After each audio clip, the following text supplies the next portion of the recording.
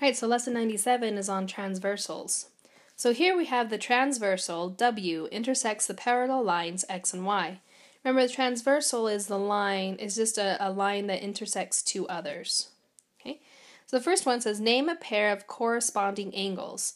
Now, corresponding angles are two angles that are in the same relative position.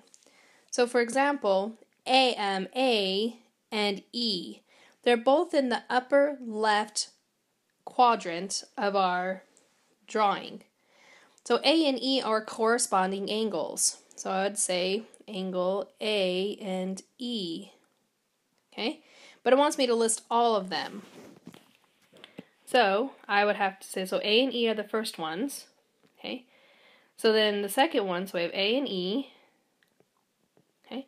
So that means B and F, D and H, and G and C are all corresponding angles because they're in the same location, okay, in my picture. Upper left, upper right, lower left, lower right. Okay? And corresponding angles have to be the same amount. So on B, it says name the pairs of alternate interior angles. So first, interior angles are the angles on the inside of my drawing, okay, of my transversal. These are interior angles.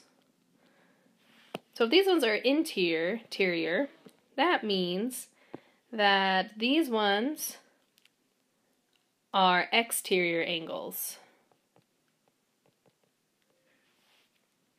Okay.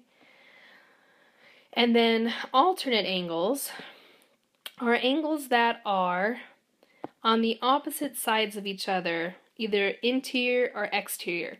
So alternate angles would be on the opposite side of the line. So like D and F are alternate angles. Okay, and if I'm doing exterior, the alternate angles of my exterior ones would be A and G, for example. Okay, they're on the alternate side of the line, either on the exterior part or the interior.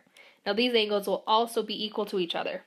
So B, it wants me to name the alternate interior angles. So those are angles D and F and C and E. Okay. And then name the pairs of alternate exterior angles. That would be A and G, and then B and H are the alternate exterior angles. Okay. And the last one says if angle A is 115, it wants to know what angle E and F are. So I'm going to first look. So A, and it wants to know what E is. Well, since they're on the same side and they are corresponding angles, I know that they have to be the same amount. So that means angle E is equal to 115 degrees.